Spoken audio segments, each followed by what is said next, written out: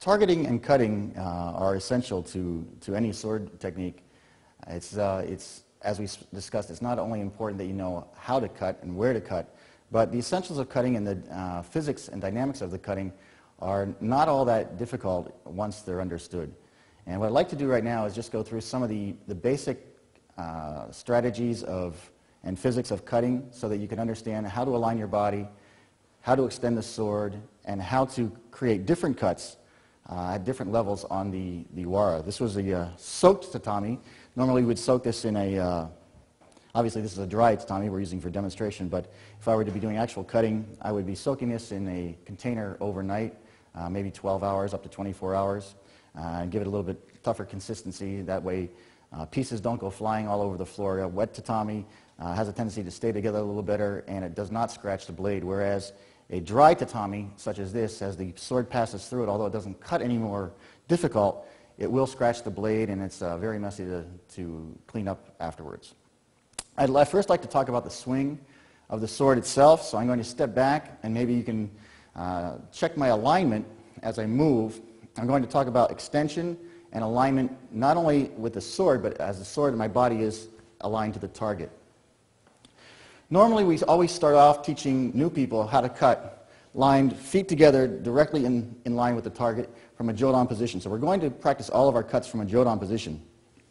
Jodan being above the head. Notice that at this point, my body is in straight alignment with the target. But as I cut, if I cut from here in this position, the sword is still moving forward when it touches the target. In actuality, a sword never really starts to cut until it passes the center line of the body or the furthest extension from the body. So it's important that I align myself so that the initial action of touching the target is in line with the center line is being crossed by the sword. So what I do is as I start my cut, I move my center line to the right. If I'm cutting from right to left with my left foot back, I cut outward and down so that now as I touch the target, the sword is already traveling backward and down toward me, rather than, at this point, it's still moving forward and pushing the target. But in this position, it's pulling toward me as I perform the cut. If I cut from left to right, the opposite is true. I step off and line the target up with my left hip or just off my center line. Extension out, cutting, and now the sword is coming back to me as it starts to cut.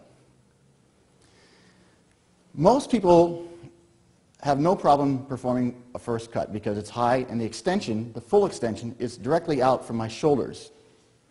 Notice how much of the sword is left as I perform this cut in alignment to this side of the target.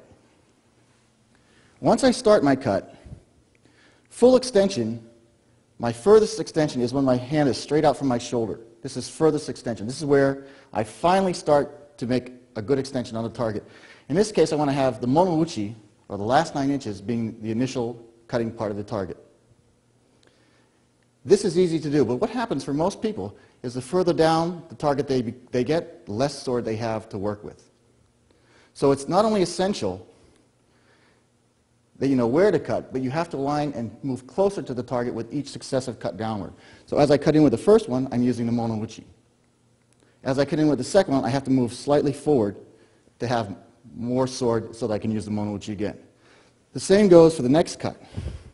I want to maintain cutting surface of the monouchi with each successive cut. And this goes all the way through the target. The other possibility, and sometimes you'll be doing this when you're doing kumitachi or working with another partner, you not only have to, you can lower the sword by moving forward, or you can lower the sword by lowering your body. This also gives you the most extension on the sword as you cut. The other cut we're going to talk about, more difficult cut, is a yokuuchi monji or suihei. This is a very flat cut. And we usually practice this from a position, a stance, the feet are spread, the arms are straight out from the target is just off my center line. So that as the sword passes,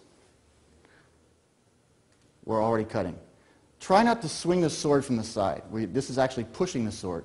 And as I turn my body, I want to turn my entire body with the sword extend and allow it to cut. That way, as my sword then passes the center line of my body, it's slicing. The next cut is a kiriage, or a rising cut.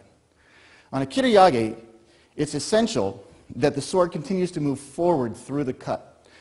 So I don't want to just come up and pull the sword back. Let me see if I can pull for you. If I pull the sword back toward me, the cut stops.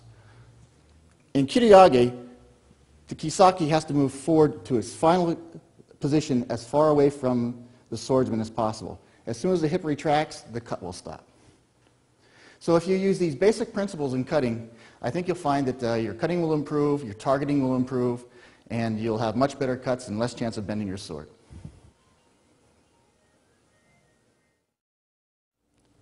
Now that you've learned basic targeting, basic physics of cutting, we're going to go on to cover the cutting technique itself on a target or a wrapped wara. Make sure that as you're cutting, you leave enough target area on the mat to complete your next cut. On this cut, we're going to do two-level cutting. This is your beginning cuts for the beginning level student. These are both kesa cuts. You're going to do a right and left kesa cut. In other words, as we step toward the target, we're going to cut left to right and right to left. Or as you may see Shimabukuro Sensei demonstrate, left to right, then right to left. So please pay attention. Remember to try and keep your cuts as close to a 45-degree angle as possible. That's normally what's used in competition cutting. However, in real combat, the angles will change according to your target areas on a body. But for the mat area, in order to leave more mat for yourself, the 45-degree angle works the best.